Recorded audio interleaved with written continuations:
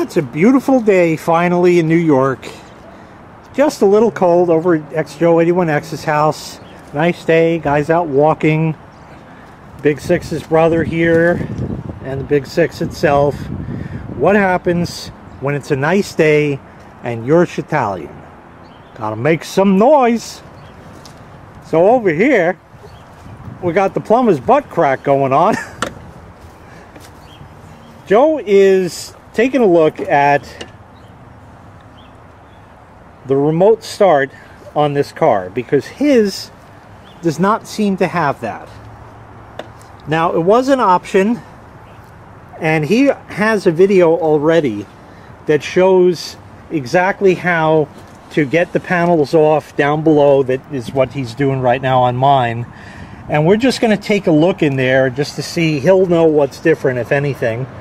Shouldn't really be anything. If you remember from previous videos, his seems to be like a mid-year 07, where mine is the original 07. And there were some very minor differences in it, such as the tow hook port on the front, which mine doesn't have. So there's the panel out underneath, and we'll get in there in a little bit. I let him use his drill to take it out, but everything's going back by hand because can't be too rambunctious. All sorts of stuff underneath, panels and all kinds of great, wonderful stuff that has to come out. And what is that? The lower airbag. I didn't know it even had that. You do not disconnect it, and you be careful because it's sharp. So go to shaky cam mode, and yeah, it's a lower airbag, all right. I didn't even know it had that. Not thrilled about it, but whatever, it's there. What's wrong? Nothing. Oh, you're not thrilled with the airbag hitting your knees? Yeah, I'm just not thrilled with it being there. It's just another thing you don't fucking need. There's all sorts of connectors and wiring blocks and all sorts of crazy shit. Maybe some relays or something, the blue things and the black thing. That's a bundle of fucking wires there. That's terrible. What I did notice is I'm not going to drop your ignition cylinder plastic because that's fragile and there's nothing in there that my video won't show, because I can drop it, but you'd have to turn the wheel and take the Phillips off, and I don't right, it's a whole, yeah. It's fine. But you will know that the ignition wire comes down, makes a sharp right, and goes behind the center console. That's where I think your automatic start goes into, behind the glove box. Closer to the radio. It has to be in there. If it's starting the car from the factory, something has to be connected on the other side. So there's not much to see except internal car stuff. I already can tell this is 10 times more complex than old Clanky was, which is ridiculous. I couldn't even imagine this being an 07, what cars today would even be like. It's ridiculous. It's almost like on that stupid Car Shield commercial where the guy's like, have you seen under the hood of a car today? It's like a rolling computer. Well, it was here and then now. So, yeah. Another thing that Joe pointed out worth mentioning is this is the floor vent for the air. He says that in his car, it's white plastic and this is black. Huh. I don't know why, it just is. Another thing worth mentioning is this little white tube looking thing. It's actually just wire loom. But if you look at it, you see that? If you look close in there, that is a thermistor. That's what it's called, a thermistor? Yep, and that's what senses the temperature in the car. In that panel down there, there's 3 little vent slots there to allow air in. And that's how it knows what the temperature in the car is. So that's good to know that's there. Just as such, you could actually heat it with a hairdryer or something if you had to force the system to do something. Although there's supposed to be scan tools that can actuate all the stuff. But just interesting. So as was pretty much to be expected, there was really nothing to see over here. So the Elusive remote start module was not there on this car either. That leaves two other places. Behind the radio, which we're not doing, in the center console, or under here. And it's probably not there either. It's probably behind the radio somewhere. But we're going to pull the panel here and take a peek in there as well. And while we're at it, we'll just have a quick peek at the cabin air filter, because that's kind of coming out along with it. Now the glove box. In a perfect world. You pop the little thing off that little tab there that dampens the opening, and then you got to kind of bend it out, and then it falls out of the way. The same problem with mine, yeah, and one at a time. Yep. Just to find out there's nothing. Which often makes me wonder, all these places you bring your car into, oh, you should get your cabin air filter replaced. Do you think they actually go through this? I don't think so. No, Not a lot of times. Mine was deteriorated, and it never was changed. Right, yeah, of course. There it is, that blue label. Remote EG starter. Something is not enough light. ECU. And a part number. That's where it lives. Right next to the cabin air filter. So while we're here, we'll take a peek at that. I don't know what you can see, but there are some little goodies up there. So I'm going to pull that. And I need two hands to get in there, I think. Yeah. I don't like seeing that, but a couple little leaves. This was always crunched there. Right from Revo, America, Texas. That's it. Joe got a delivery in for an upcoming Chatalian project. So, yeah, that's really all there is to see. Got some pieces, huh? Yeah, I do. That was all the stuff that was in the filter. It was always pinched that way, so that's how it's going back. I don't know what that other foam was. It's not the ends of this thing. It's dirty, it could use change, but it's not horrible. The air still works well. A couple little dust pieces in that. Something to think about. What? Not time yet, but soon enough. Maybe it was crunched in the box. I don't know, but that's how it's been. This is the dampening device. Hooks on there for the glove box. Put the cabin air filter back in. That's good for another 50,000 miles or so.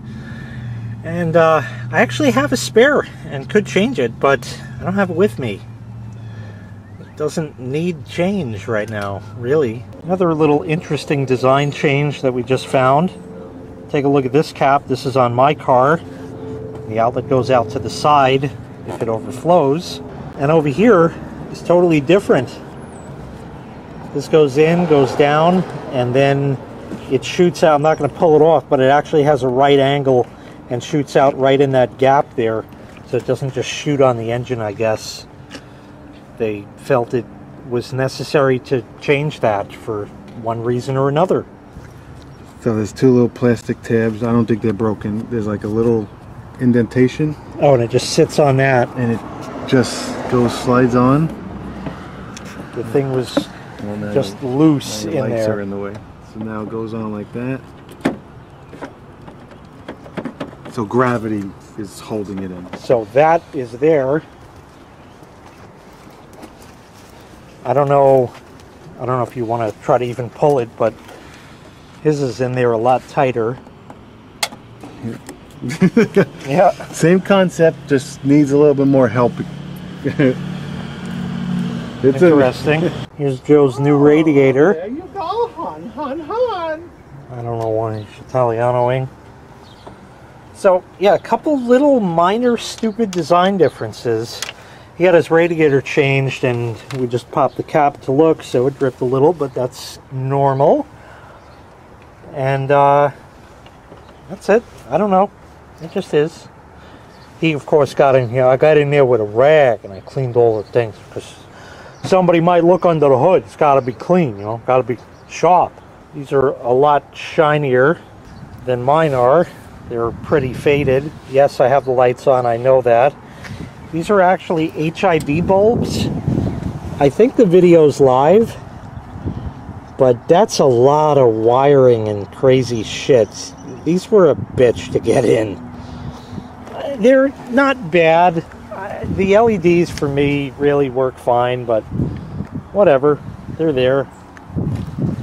They work. It's not hot, so that's good. This popped out. It should pop right back in.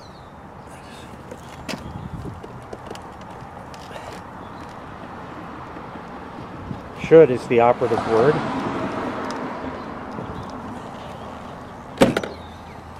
Italiano. When in doubt, rub it out. There we go. Put the squeegee back in.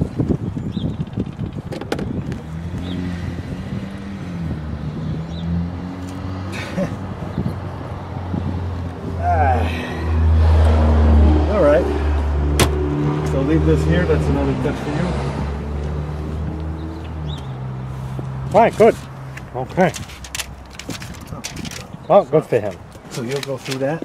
So roll back together. These are the little vents I was talking about before, where that sensor is inside. And we put the glove box back, and I put the cabin air filter back, of course. I now had to move all the seats around because they didn't need to be moved in the first place. So now everything's back just about how it should. You ever notice how when you move your seat, or maybe you have a spouse that moves the seat because they can't reach the pedals or something like that, you can never get it back exactly where you had it? It's always off just a millimeter. Yeah, and then you deal with that the next 4 times you drive. In Joe's car is an empty hole. Yep, just an empty hole. Unfortunately, it's not just a let me get one out of a junked one and plug it in. You got to go to Toyota for that, for the car to be reprogrammed, and God only knows how the fuck that's ever going to work, if they even still know how to do that on an 07. White plastic or gray, but yeah, they changed that too. Mine was black.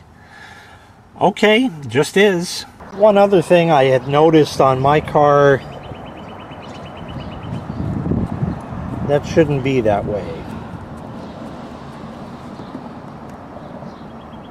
That shouldn't be like that, because it's not here. And I know exactly what the problem was. When we had installed this backup camera, this plastic piece has like 4 bolts on it, and one of them here was broken off. The tab was broken, so chances are good on mine the tab there is broken. So one of these years I'll have to not fix that. So we have our old car marathon for sale signs up.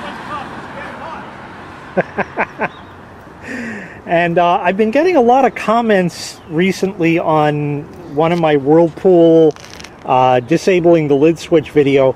A kid could fall in there and drown, this and that. It's a bad practice to disable that. And I said, well, what about your car? Sometimes the mechanic has to work under the hood with the engine running. There's belts down here. He could get his finger caught in that and lose a finger easily. The fans could turn on and he could get hurt. All kinds of great stuff can happen. I said, it's okay to disable that as long as you're cautious. So, yeah, we're cautious. We're actually setting up for a video that Joe's going to record right now. And the screwdriver is in here to hit the switch for the hood that's in here, because my car has a remote start and it works. And we're going to start both cars. So we'll start this one remotely, and obviously I'll have to go in Joe's car and manually hit the button. Isn't there a phone app for that? Like, OMG. So anyway, that's what this is. So that's why the screwdriver is there.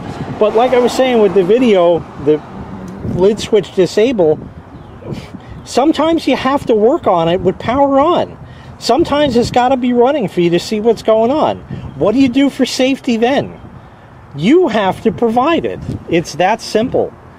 So anyway, that's going to wrap this series up. We found the Elusive remote start module. Not that it makes any difference, because you can't just unplug it from here and plug it in the other car. It just doesn't work that way. So we'll see whatever happens with that. But that's going to wrap this one up. Thanks so much for watching. Make sure you click like. Make sure you click subscribe. And take care. We'll see you next time. Bye-bye.